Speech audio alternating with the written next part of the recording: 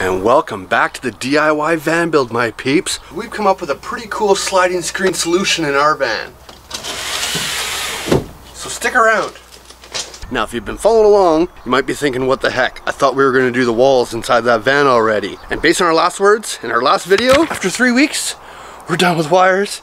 And it's time to start making this thing actually look like a camper van with some walls. I had the same feeling, and I'm gonna get around to explaining that for you, I promise. But if we're just meeting right now, I feel that we need to do a quick introduction. So my name is Jeff Dares, the channel you're on is Dares Drives, and currently we are converting this 2019 Mercedes Sprinter van into a 4x4 overland roaming home that we plan to travel the continent with. So we're just documenting this build step by step into little bite-sized little pieces, so if you're building your own, or you just like that kind of thing. Now, I'm not 100% sure if I've told you this before or not, but I have never built a van before, nor do I have experience in carpentry, mechanics, or anything of those type of things. I am a salesman with a high school diploma. Well, that's the story we're going to stick to if anybody asks, okay? Okay.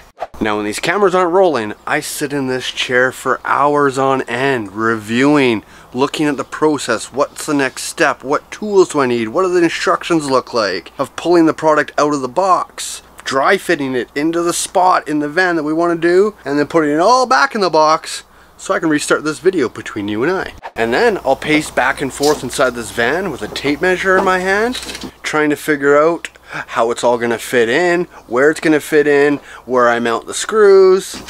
And in this particular situation, as I was doing that exact thing, I just remembered we have a screen door that fits into here. And if I want this in to frame it properly, we should put this in before we put the walls in. And this is that screen door kit right here. So this is sold by a company called Screen Door Solutions, and it's made by a company called Plisse or Plisse, P-L-I-S-S-E. It comes with a screen door that's already curved to fit the edge of that door. Hold on, let me lay these parts out. So this is the full kit all laid out. Pretty straightforward, literally 4 pieces. So we have the bottom rail down here, the top rail way up here, the actual screen itself, which is all tucked away, and then the actual step, which is what we're gonna start with right now. So you need that step to bring everything level. Now my understanding of this floor piece here that we see is double-sided tape, and it should just fit right into this well and stick itself down. But as you'll see, we have a piece that doesn't fit in there properly. It sticks way up. It does not fit down inside that groove like it's supposed to. Oh, they must have changed the design for 2019. Like I haven't heard that one before, my friends. And I guess we have to customize that step. So to address our fitting issue on that bottom step, I've taken ourselves a piece of cardboard the same length and just cut it out. And then we'll take this piece to the van. And then we'll fit it into the hole, and we'll just slowly start cutting it out until it fits in the corners, just like that. And then the wood piece fits like this, although I didn't record it. It's a stencil, and it's a piece of wood and a saw. You get the point. We just want to put a door in, damn it. I'm going to take the bottom rail, and the bottom rail is going to fit right up against that step again, and fit right into there. It then sits perfectly flush with that step we gave it. The one thing I am finding though is that just like the step itself, this corner of that rail doesn't fit the taper of this very well.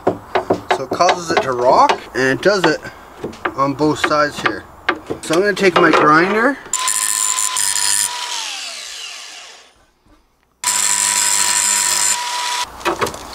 Look at that, no more Rocky Rockerson. It sits down there perfectly. But now we gotta fix the top rail. Now the top rail is identical to what the bottom rail was, and just plugs in the exact same way using these little L bracket type things. It fits right across this top area like this, but as you can see, it's way too long, which means you have to cut it. So what I'm going to do is I'm going to grab our screen and I'm going to place it down into the bottom track that we have not mounted down. I want to keep everything loose until we have it all fit in place. And that just slides down onto there. Pull that string tight again. And push it down in place. See? How do I make this stay?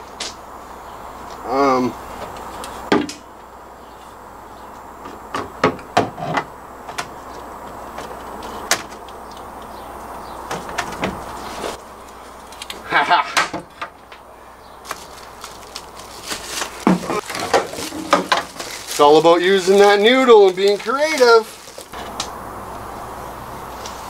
We can make anything happen, can't we? What? And I taped that down as well just so that our tracking stuff isn't kicking out of place. But at least it'll sit itself in there. So now we can take our top rail and kind of find how that's gonna sit. Right inside there. I'm gonna set you down so you can see that side. Hopefully that works for you. There we go. Look at that, eh?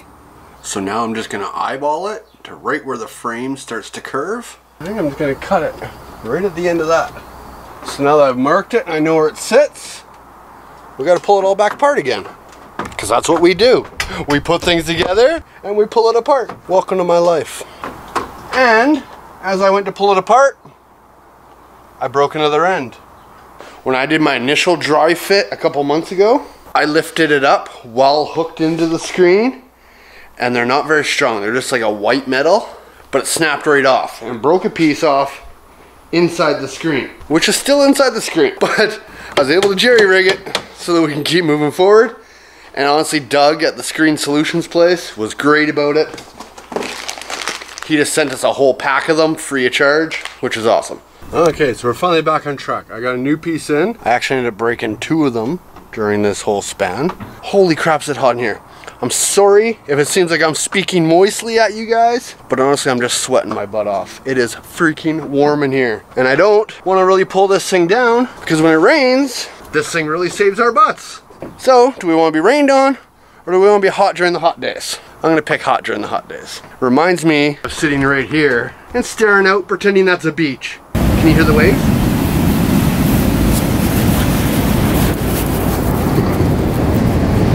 Just you wait, it's coming my friends, it's coming. But let's get this door on. And now with our top bar cut to length, I can feed our top bar on. And the kit also came with this bracket. It's got a little hook, so if you can see that bolt right there, it's gonna fit onto there, and then our rail is gonna bolt to the bottom of it. Check it out, see? So now with that in place, it holds this up. It goes across, and the door is in place. So now that I got it all dry fit for the 3rd time, I'm gonna unbolt this bolt, bring it all back out. I'm gonna stick all this down. With the step itself, as we mentioned at the beginning of the video, it already has the 3M VHB tape on it. Peel the back off.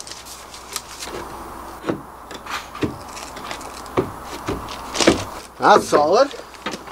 And then we bought our own tape, which is again 3M exterior tape. I'm just gonna run it. We'll stick her straight down right where it came from. And my friends, the floor's solid.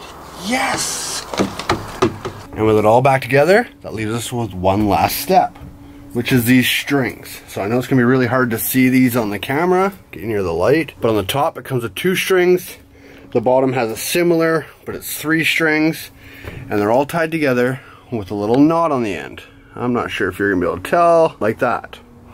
So this string is gonna come all the way across the top rail to the end here, and in the end, you'll see that this cap has a hole in the middle and a groove in the bottom here.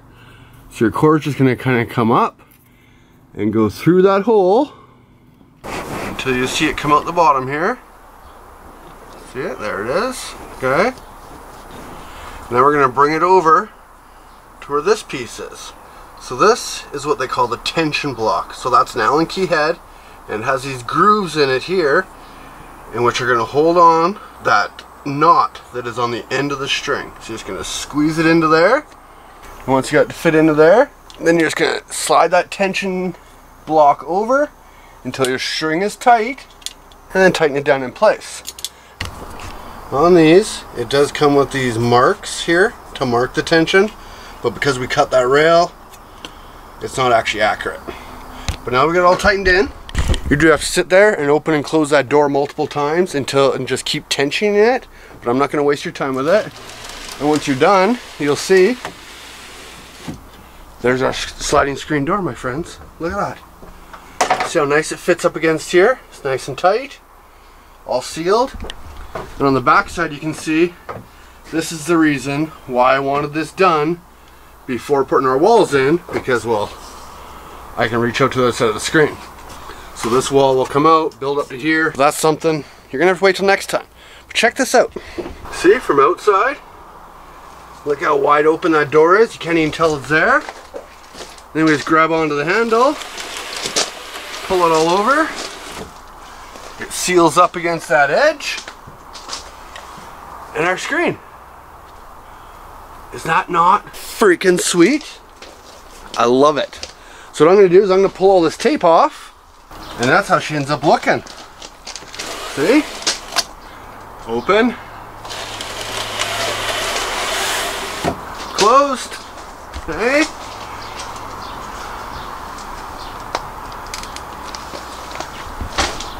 And from the inside, all closed. And then opened. And if we want to close the door, just grab onto the door. Bada bing, bada boom. Not too shabby, eh? You hear that rain? Good thing we kept this tent up, right? I'll deal with the heat, because I'd be getting soaking wet right now if it wasn't for. Yeah! Good boy! But with that being said, this is another project in the books. It's another video in the bank, my friends. So, if you made it this far and you haven't subscribed yet, maybe consider doing so. No pressure, of course, you do you, but it is completely free and it does mean the world to me. If you have subscribed, thank you, thank you, thank you. And of course, as always, we will see you next Sunday.